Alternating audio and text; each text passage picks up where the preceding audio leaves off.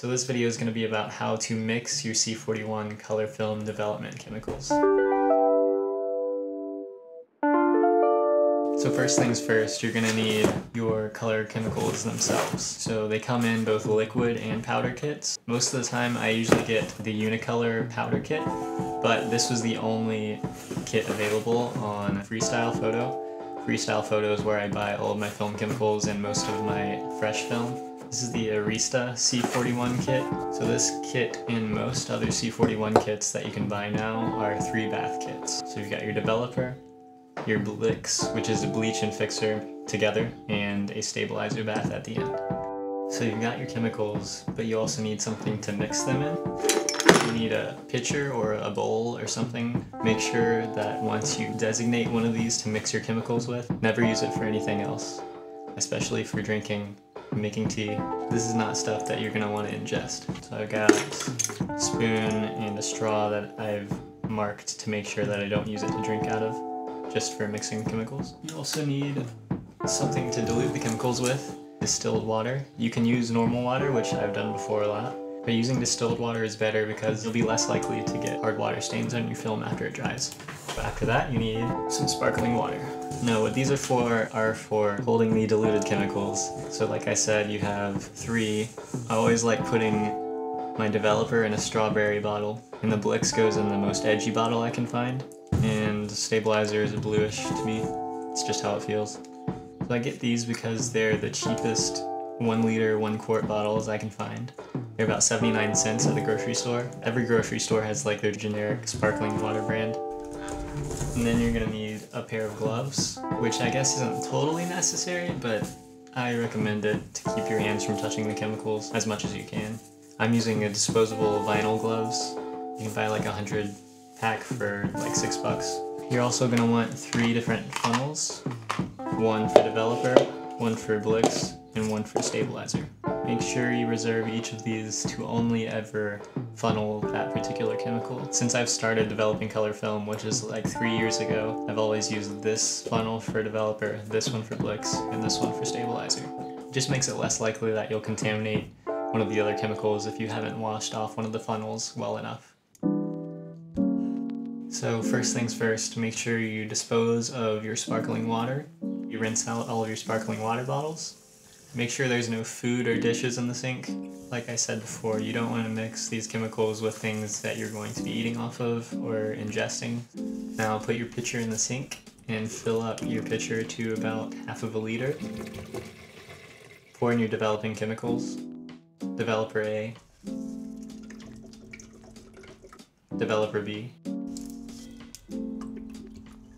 Developer C. Add water to equal 1 liter. Mix it all up. Grab your developer bottle and funnel and pour your developer into the developer bottle.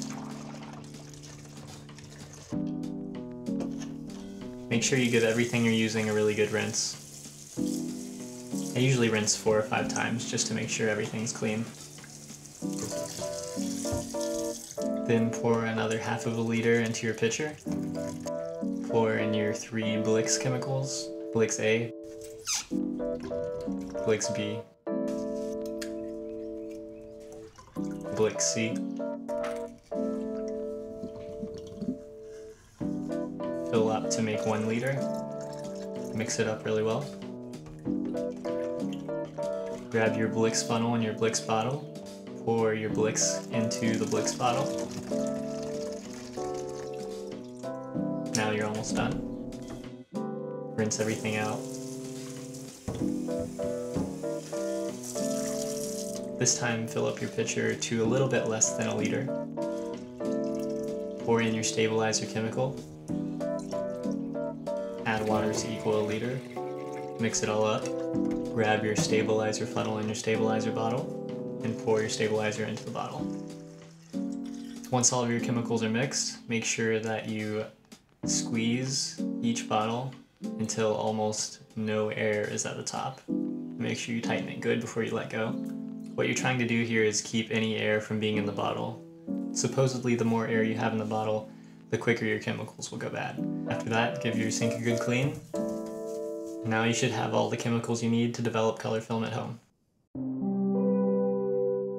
This is a 1 quart kit, but 1 quart is basically the same as a liter. Diluting your chemicals that much more probably isn't going to make a perceptible difference. Also, your instructions are probably going to say use hot water to mix your chemicals. It's not totally necessary.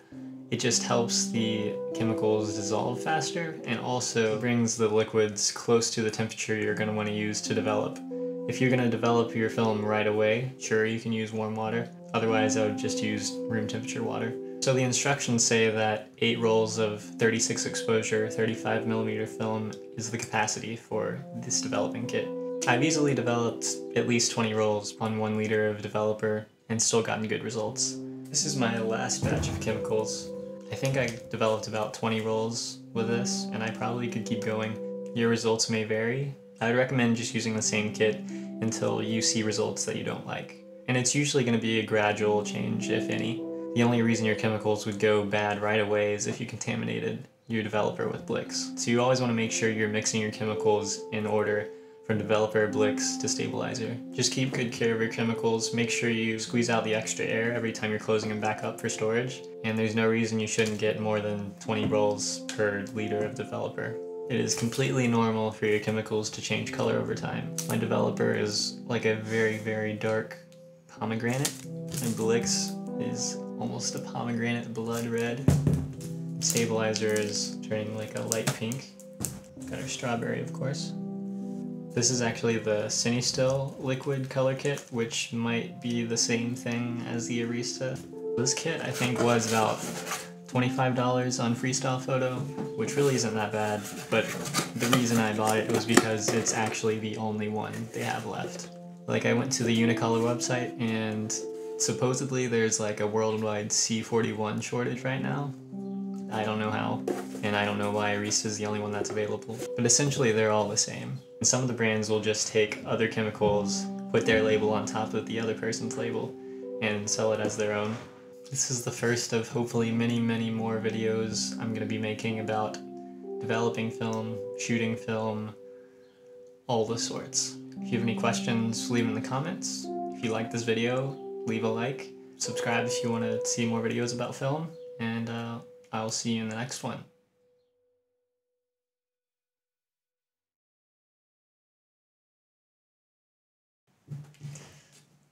Chemicals.